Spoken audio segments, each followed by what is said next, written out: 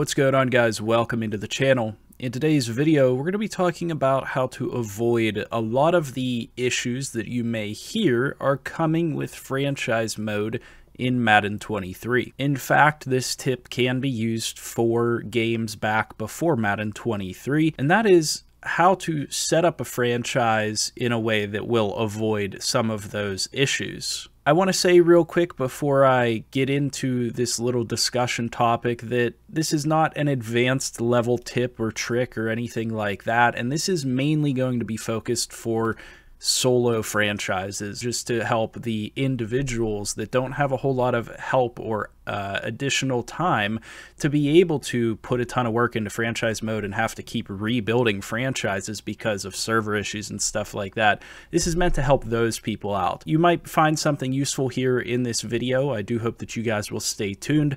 If you guys want to support the channel in any type of way, you guys might want to go check out my Patreon. There's a link to that down in the description, and you guys can also support the channel and drive this channel's success by leaving a like on the video, making sure that you are subscribed to the channel, and leaving a comment down below. It could be anything, letting me know whether this was helpful to you, another video you want me to make, or anything of that nature. Without further ado though, let's talk about how to set up a solo franchise specifically to avoid a lot of the issues that you see common within the community. Franchise resets, server resets, franchises being corrupted and things like that.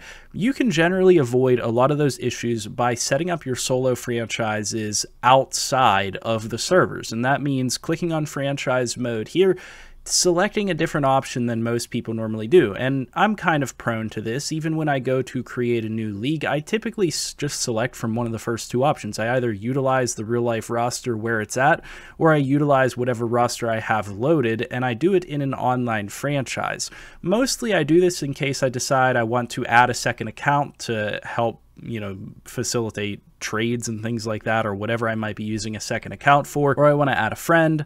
But if you're playing a solo franchise right now with the state of Madden, it's kind of pertinent to avoid as many issues as possible. So in order to do that, you're generally going to be able to do that by starting an offline franchise. And I want to explain a little bit of the difference here and why this is going to make a difference for you. The main point here is that anytime you utilize one of these first two options, you're going to be saving your franchise to the cloud. You're going to be saving your franchise to the EA servers.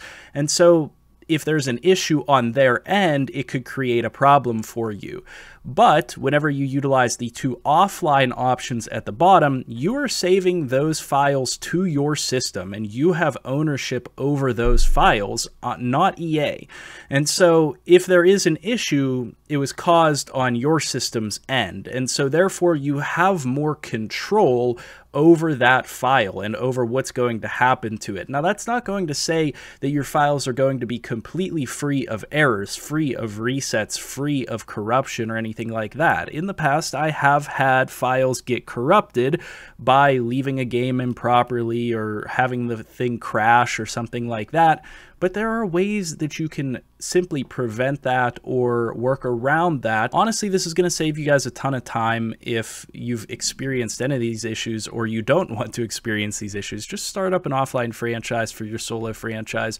For the purposes of today's video, I'm just going to utilize the preseason roster. I'm going to hop into this franchise and show you guys one more step that you can do to make sure that you're not experiencing these issues. Now that we're in the franchise, you guys will be able to see the standard franchise layout. Nothing is super different between an offline franchise and an online franchise. You can create multiple characters for yourself, which is nice. It's a different aspect that not a lot of people are familiar with in franchise mode, but you'll see an option down at the bottom that you never see in an online franchise, which is click in the right stick for a save point. You can create a save point here. And so my recommendation to you is, if you have had issues in your franchises with errors that Madden is giving you, go into offline and do your franchises here and create multiple save points. Typically what I do, this is the main autosave for this file, is I'll make a first save for this, and I'll title it Steelers 1 or something like that. Right now I'll just call it Save 1 and create a save file file for that, and then I simply go in. I mean, this literally takes 15 seconds. I go back in and I create a save file backup at the same exact point. So if one of the files gets corrupted, the other one's going to be perfectly fine. So this is going to be save one backup, and then that's going to allow me to pretty much always have an additional file on hand in case an error were to happen to my franchise. That's the big difference here. If you are in a franchise mode in an online server, there is no backup for your franchise, and chances are EA is not going to be able to recover it if something happens to it. In fact, we are experiencing that issue right now with multiple franchises. I don't know if you guys have seen the news or saw one of my most recent videos. You guys should check that out if you have not, but the server issues are affecting above 60% of all franchises. Whenever they had the issue between December 26th and 29th, they decided to server patch it, and after the patch even, EA themselves were saying that only about 40% of all franchise files that were saved on the server were restorable or were accessible. The other 60% were corrupted, and they have yet to be able to fix those, recover those, whatever you want to say about it. And so that's why I'm bringing you this video, because it's happened to me. I've had other people comment and say that it has happened to them. I know that this isn't necessarily helpful for connected franchises, but at least you have an option to do a solo franchise, have some fun on the game, and save it in a way that you are in control of the file and you're not dependent on EA. You're not dependent on their servers. You don't have to worry about an issue on their end affecting you in a massive negative way. And so, like I said at the beginning of the video, please leave a like down below if you found any of the information in this video useful. Comment and subscribe. As I said in my 2023 update for the channel, we're going to be trying to go back to the basics here, wipe a clean slate, and cover everything I possibly can that's going to be helpful for you guys in franchise mode. And I think that this is one of the best starts that we can have, because what better way to get a good start in a franchise mode than to make sure you have control of your own file and you're not facing massive errors. With that being said, like I said, leave all that feedback down below. Maybe check out my Patreon. In any case, I'll see you guys in the next video, and I hope you have a good one.